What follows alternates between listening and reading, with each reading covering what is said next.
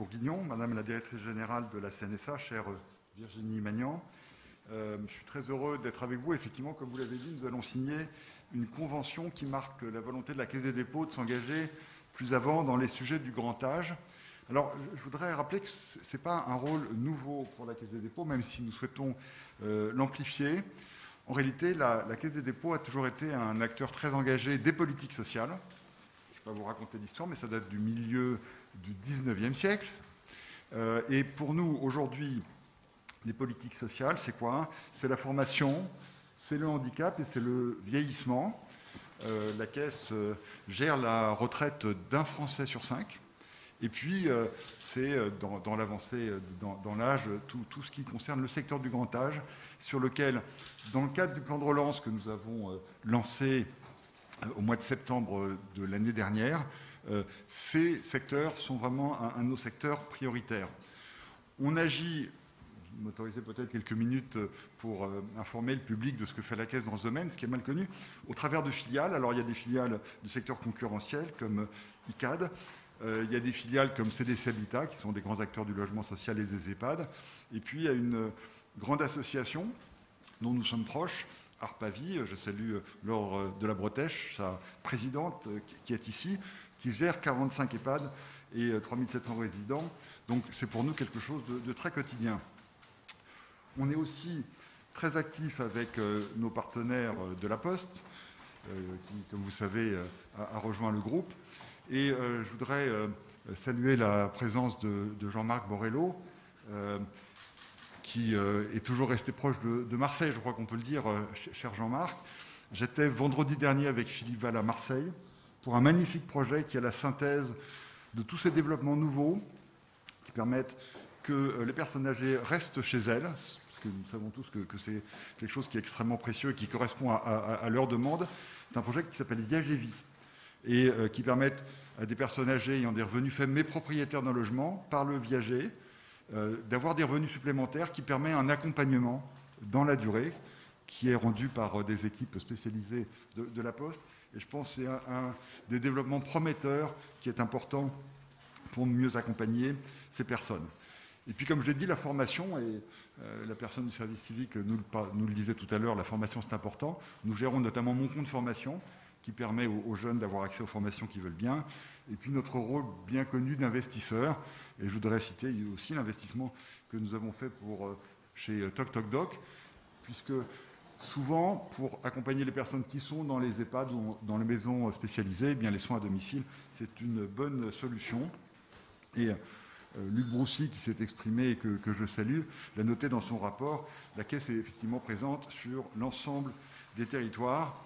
Et on est absolument convaincu, ça a été dit par un certain nombre d'intervenants, que les EHPAD, et d'ailleurs tous les types de logements pour les personnes âgées, doivent être complètement intégrés dans les territoires et dans la vie, puisque, évidemment, le vieillissement, c'est la poursuite de la vie.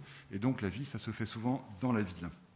Alors, ce qu'il faut aujourd'hui, c'est contribuer à la transformation des offres et, effectivement, dessiner les EHPAD de demain.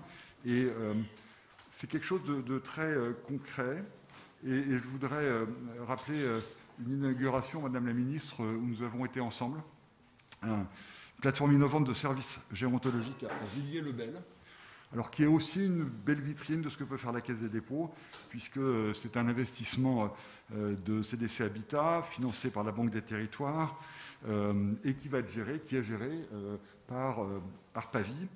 Et c'est un établissement typique de ce que doit être l'avenir des EHPAD, un établissement ouvert sur la ville, en l'occurrence dans un quartier politique de la ville, et donc qui permet une continuation pour les personnes qui viennent de ces quartiers et qui se retrouvent en EHPAD. Je voudrais insister ici sur le fait qu'effectivement l'EHPAD n'est pas la seule solution et qu'un des sujets sur lesquels nous investissons beaucoup, c'est de veiller à ce que tous les types de solutions soient possibles. On a parlé des services à domicile qui sont évidemment probablement ce qui est préféré par les personnes vieillissantes, mais aussi tout ce qui est habitat inclusif, résidence autonomie. J'en ai inauguré une très belle à Beauvais avec la mer il y a peu de temps, et toutes les solutions nouvelles. Et en fait, c'est une sorte de laboratoire que nous allons créer Et ce matin, un laboratoire des solutions de demain a été lancé et la Caisse est fière d'y contribuer. Alors, pourquoi cette convention, Madame la Ministre, Madame la Directrice Générale, si je peux en dire quelques mots, c'est qu'en fait, il y a un souci de coopération. Et nous avons des coopérations déjà nombreuses avec la CNSA. Quand je parlais du handicap, ce sont des choses notamment que nous faisons ensemble. Et la Caisse est un établissement financier. Un de nos savoir-faire, c'est de mettre des fonds à disposition des Françaises et des Français. Et en l'occurrence, nous allons, dans ce partenariat, flécher des enveloppes pour l'ingénierie, pour 25 millions d'euros, parce que tous ces développements demandent en préalable de l'ingénierie, des prêts des fonds d'épargne, c'est l'argent du livret A, c'est l'épargne des Français qui va financer demain ces développements pour 2,5 milliards d'euros, et puis des fonds propres, 1 milliard d'euros pour l'immobilier et le numérique.